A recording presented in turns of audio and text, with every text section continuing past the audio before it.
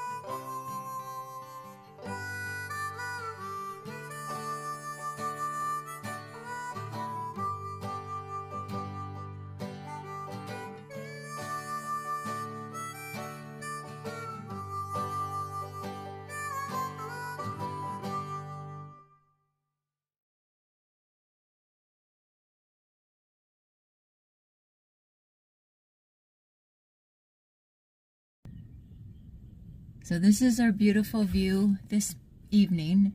We just got here a few minutes ago. The wind is just gusting. It's probably, it says at one sign said 60-mile-an-hour wind gusts, which it's probably doing that right now. So I'm not going to go outside and film.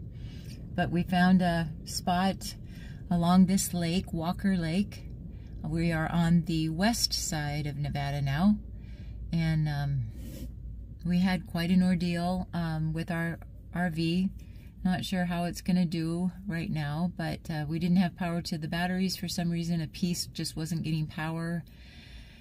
And anyway, the mechanic fixed it so we'd have power, but kind of jerry-rigged it, but we don't know if it was okay to do that or not. So anyway, we're going to see if we have any power in the morning.